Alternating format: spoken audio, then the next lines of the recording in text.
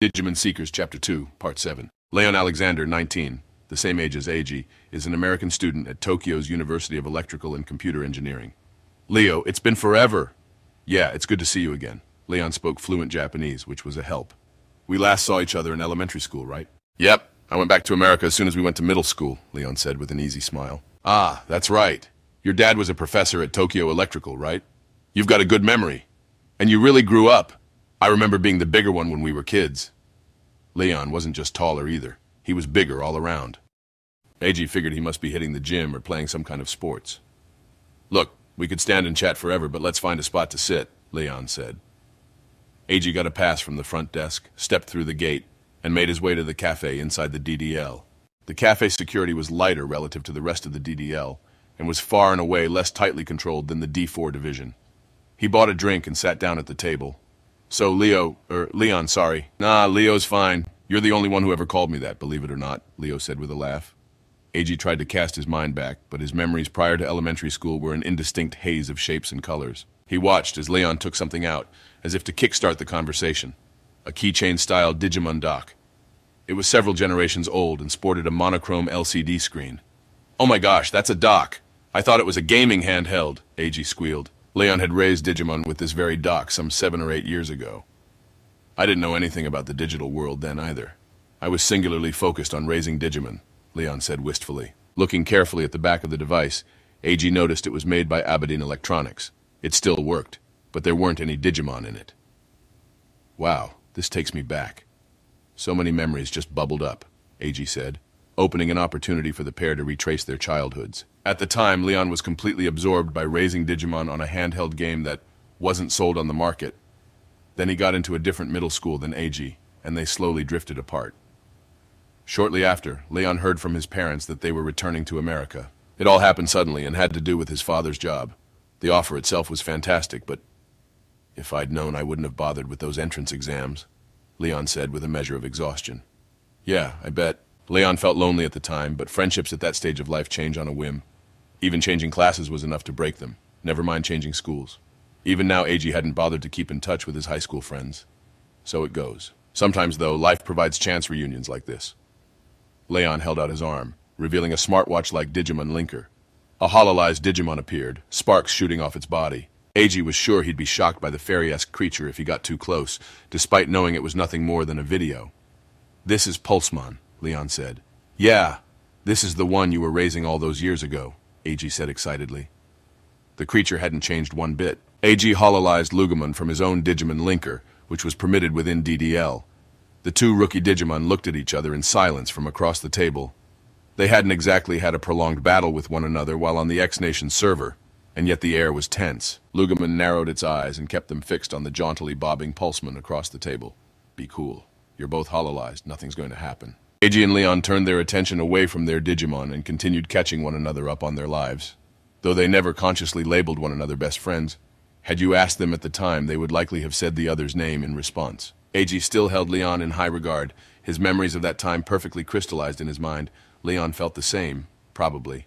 Not that it mattered. They were far too young to go around trapping themselves in some imagined nostalgic past conjured out of distant memories. I'm impressed, Eiji said, turning the conversation toward more serious matters.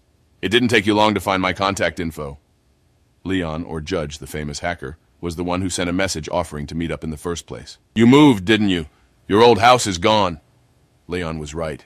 He'd moved out of his family home. He hadn't been back since and wasn't about to go out of his way to see it, but he'd heard it was due to be torn down and replaced by an apartment building. That seemed to be the way of things these days. Oh yeah, I'm living on my own these days. Same. Leon lived in an apartment building in the Denrin district. A one-room apartment, 3 tatami mats in size. You too?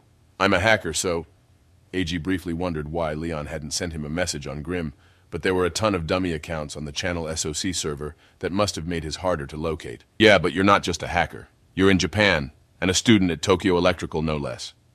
Eiji mentioned that he sometimes came to DDL for work when Leon texted, and so they'd agreed to meet up. Studying here has been my goal ever since we moved. Indeed, this was the best place for anyone looking to learn more about Digimon or the digital world. It was one of the toughest Japanese universities to get into, and only a handful of those who were accepted actually got to work with Professor Ryusenji. Which brings me to the second surprising thing. You're one of Professor Ryusenji's students. I've been working with him as well, AG said, proudly emphasizing the last part. Leon recounted his history with the eccentric professor. He said, "You look like you'd do a fine job raising it with love and care, so I'm giving this doc to you."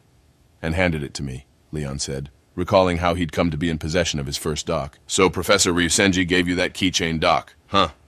The world had never felt smaller or more dense with meaningful connections.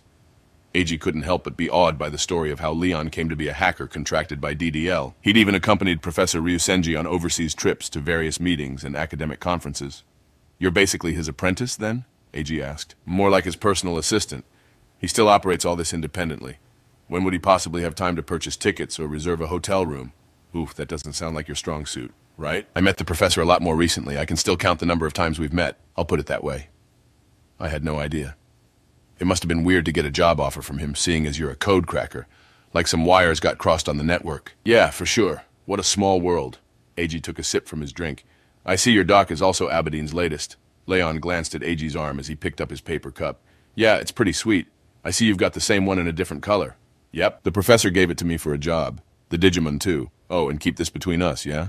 It's some sort of testing and Digimon raising job."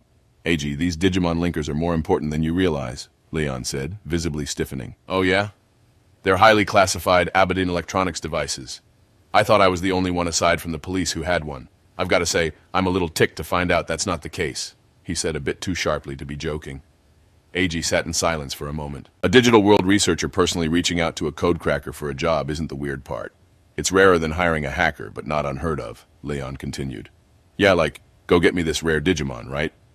"I think it was a Madoki Betamon that I caught for him," AG interjected. He does like his Betamon, but my point is that he should have asked me, his actual pupil, to do this job instead of code cracker." AG sat in stunned silence. Was Leon jealous? AG put himself in Leon's shoes. He definitely had a longer relationship with the professor, who personally introduced him to the world of Digimon. Leon was a true believer, a passionate fan of Professor Ryusenji's work. Not that AG wasn't. "Yeah, and if we'd actually fought back there, we would have won," Pulseman added. "What did you say, you static shock?" AG was still processing the rather blunt words being hurled at him. He flinched at the booming voice next to him. "It's obvious, pup. I can go all the way to Mega, and you, Lugaman, right? Have your hands full maintaining champion level. Which is adorable, by the way. You little..." The two Digimon carried on at length about which would win if they fought, which was now its own battle. "That's enough, Lugaman. We get it, you used to run an entire district, but you're still no match for a Mega Digimon," AG hissed. "So none of this bothers you?" Lugaman growled, its fur standing on end. AG tried to connect the dots in his head. If Leon and Pulseman could get all the way to Kazuchimon, that must put them near the top of the pack in terms of hackers. If IG were A tier, they were S tier, if not double S. "Same goes for you, Pulseman, can it?" Leon said. "I can't help it. Lugamon keeps antagonizing me," Pulseman whined, smugly acting as though it had done nothing wrong. "I don't care. AG and I were friends. I was weak, but he stood up for me." Leon was a wisp of a child and often silent in class, which curiously made him stand out more. AG, however, was always right there beside him. "So what? Is he one of these friends you humans always talk about?" "I don't know where to start with all that. At least come up with a hierarchy." "Can you make sense of it, Lugaman?" Pulseman asked with maximum condescension. "No. What else could possibly matter, aside from who is stronger? I suppose their biological sex holds some amount of significance." "It does seem to help them make more of each other," Pulseman said, laying bare Digimon's thoughts on humanity. "I always thought your weakness, as you put it, was just you doing your own thing," AG finally said, leaving the Digimon to their banter. "Yeah. I've never seen you cry or anything. This whole weak think didn't square with the Leon AG knew." "Yeah, I guess not," Leon said, nodding. "I think you're the only person other than my dad who actually understood me. That's why I took to you." "Oh?"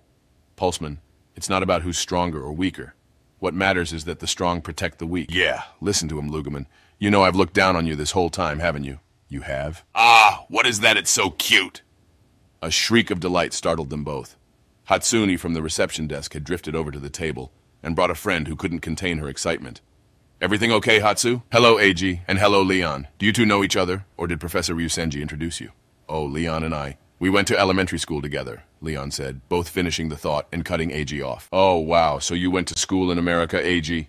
The surprise in her voice was palpable. "No, Leon went to school here in Japan." "Ah, so that's why you're fluent in Japanese, eh, Leon?" The pieces were sliding into place for her. Hatsune's friend, meanwhile, was utterly transfixed by Pulseman and Lugaman. She was a recent DDL hire who knew Hatsune through school, though they hadn't been in the same class. Her semi-long hair was done up in very intricate braids, and it was clear she had never seen a hololized Digimon before. Well, hello there, pretty lady, Pulseman chirped, unbothered by the attention. Like what you see, Lugamon said, not necessarily displeased by the attention. Stop it, Lugamon, don't harass her, AG snapped. Hey, what's gotten into you, AG? Hi there. Are you interested in Digimon? AG asked, hastily making nice with Lugamon. Oh, I mean, I don't know. This is AG Nagasumi, a contractor who is friendly with Professor Ryusenji. And you might already know Leon. He's a hacker who works for us. Hatsune cut in to keep things from going too far off the rails and introduce her colleague to Leon and AG.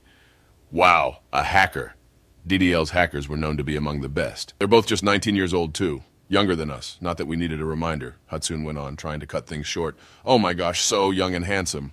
Okay, let's not harass anyone. Hatsune desperately tried to peel her friend away, who was now obviously looking over in Leon's direction any chance she got. The Digimon had clearly been just an excuse to come over and chat. Such grievous harm is the direct result of the cyber attack perpetuated by criminal code crackers. And we are likely to attack with fury, the likes of which has never been seen before. A large monitor hung from the cafe ceiling, and the news was playing the dictator of the X-Nation's response to the cyber attack. Everyone turned to watch. Ugh, another code cracker attack, Hatsune's friend said with disgust. Even as a DDL employee, she didn't have much reason to think about the digital world, or the truth behind Digimon crimes. Sure, she'd seen a Digimon or two now, but she wasn't necessarily any better informed than someone off the street, and didn't have to be. The attack on the server, the dictator's fight to keep the SOC from taking the nation's state-secret machine Dramon, the interruption from the hacker who goes by Judge, all D4 classified, naturally. End of Chapter 2, Part 7.